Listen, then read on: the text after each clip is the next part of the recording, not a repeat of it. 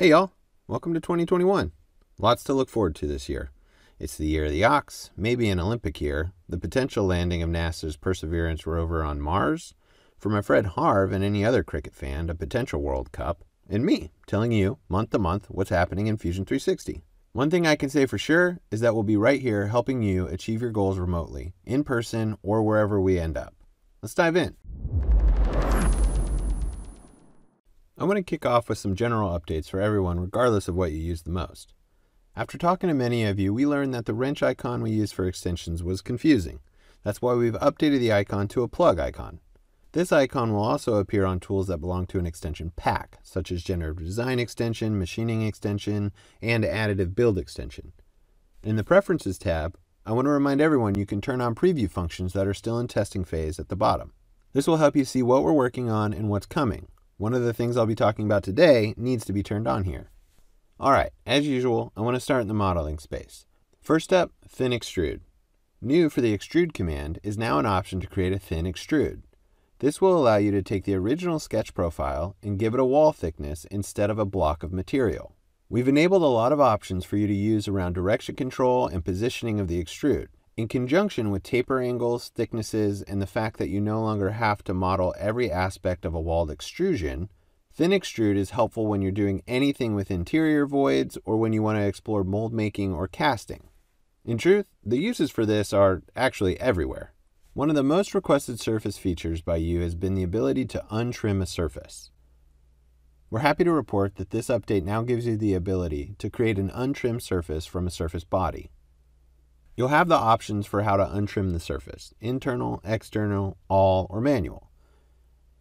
This gives you the control to get the right untrimmed surface without cumbersome workflows. Centerline is an addition that will help many of you in the turning space, or anyone who loves using construction lines. This new addition is to help identify the axis of revolution, meaning when you go to revolve something, the command automatically picks up what you've identified as centerline, saving time. But you can also use it in your sketch workflow to help better define your sketch to your needs and outcomes. It's simple but effective. We have a new analysis type within Fusion 360, ISO Curve Analysis. This analysis type will start to show the flow of a surface. This allows you to check the surface and make sure the form is flowing correctly and if the surface blends well with other adjacent surfaces. This should help when tangency and continuity are key to the aesthetics or functionality of the design. Moving over to the drawing section, we've got two new tools that I think are super rad and will help get the point across when you're working with your fabricators, CMs, or just simple reminders to yourself when you're building it. But first, let's go into preview so you can access the first one.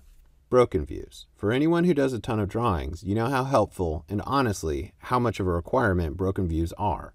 Well, they're here. In the drawing views section, you'll see the broken view icon. Select it, and then you'll be able to identify what portions you want to dissect.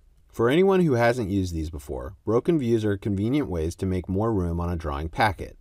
The dimension you apply to your part will still show the actual dimension, so rest assured your part will still come out the way you intended it. You're just saving room and more trees. I've said it before, and I'll keep saying it. The more information you can put into a drawing, the more likely you're going to nail it the first time around, especially if you're outsourcing fabrication. I live by the saying, slow is smooth and smooth is fast. So here, take it slow. Dimension and tolerance and note everything of importance. Taper and slope symbols are one more way you can do this. To use it, you'll find it in the symbols section. Identify the area you want and then use it just like the rest of the symbols. Click, place, annotate, and boom. Donezo. Alright, that's it for this month. Hello and welcome back to What's New in Fusion 360, January 2021. As always, be sure to take a look through Kaching's blog, linked in the description below, for all the details like bug fixes, user-suggested improvements, and more. In the machining extension, we're bringing some upgrades to the way you can use tool orientation to create multi-axis operations. For a quick overview, tool orientation is available in the Geometry tab of every milling operation, and it allows you to redefine the tool axis to access different areas of the part. Previously, tool orientation required selection of a planar surface or straight edge to define the z-axis, where the axis would be normal to the selected surface or along the selected edge.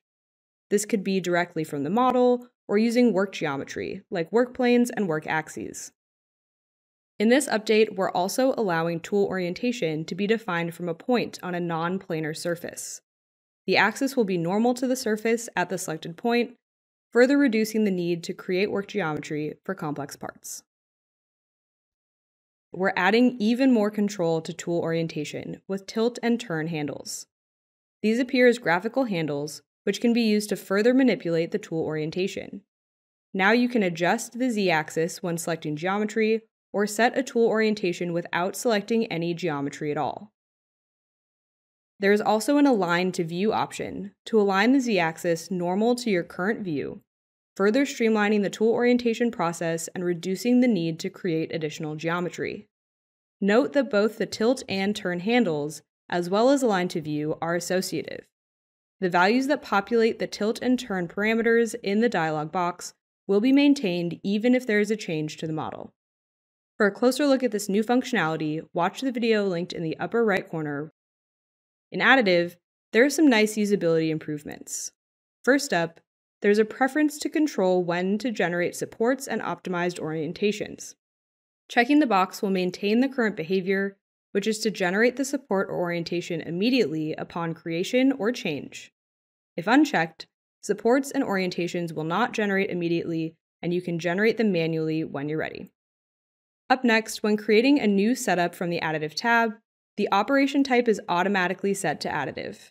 Just one more smart default and one less button click. We have also added support for Creality and G-Tech printers, including machine files and post-processors available in the machine library. Last but not least, the Additive Simulation extension is available for preview. Note that upon full release, this will be a paid extension. The Additive Simulation extension allows you to simulate in-process distortion, possible interference with the recoder blade, and post-process distortion that may occur during the powder bed metal additive process. You can simulate different part orientations or support structures to optimize print outcomes and even generate compensated geometry to reduce final distortion. Note that you will need the Additive Build extension to use the Additive Simulation extension. That's all for this update. Be sure to check out what's new in design, engineering, and electronics, and we'll see you next time.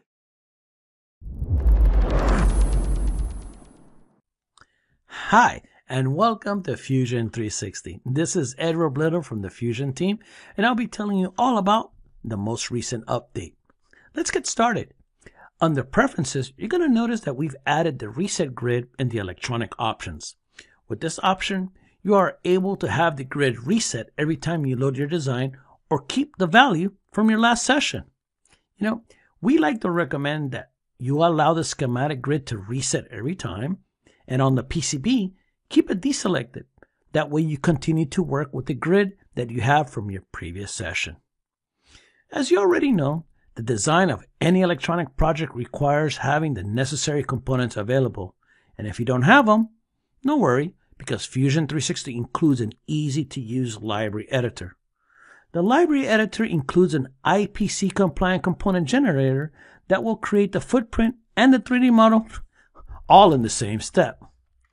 With this new user interface, some of the component properties are now available via tabs instead of having a really long dialog box. Pad sizes could be modified without affecting the 3D model, and if the components have thermal pads, there'll be a third tab in which you can make those changes or add the thermal tab. Yeah, it got that easy. In an earlier update, we added the capability of changing surface mount pads without affecting the original IPC values. With this update, this is now possible with all through-hole components, allowing you to fine-tune the pad diameter and/or the pad drill size without affecting the original model. Great if you need a bit more space for soldering or need a larger drill size to use alternative components. Please remember that these changes, they don't affect the 3D model. Let's stay in the library and let me tell you about another time-saving feature. Creating an electronic component consists of making the schematic symbol and a footprint. Then you're going to be assigning each one of the symbol pins to one of the pads. There are components that consist of really large amount of connections. Assigning each pin to a pad can be quite time-consuming. We have made it possible for you to reuse pin-to-pad mapping from one device to another one.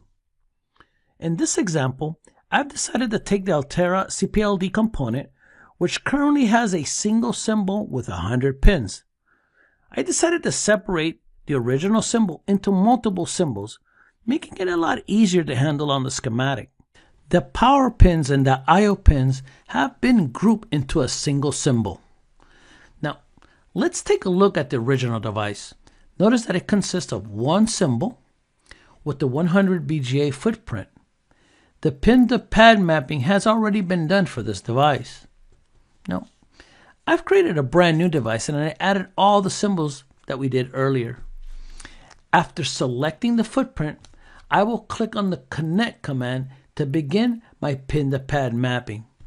But instead of mapping each one individually, I'm going to simply select the existing mapping that we have from the original device. Now every pin has been assigned to its pad. This should save you countless amount of clicks. Now, our team of librarians have remained busy and have added a library for transformers, and they've also expanded the content of our connector library to include FSC and FPC connectors. Thank you for joining us. All this and more with Fusion 360.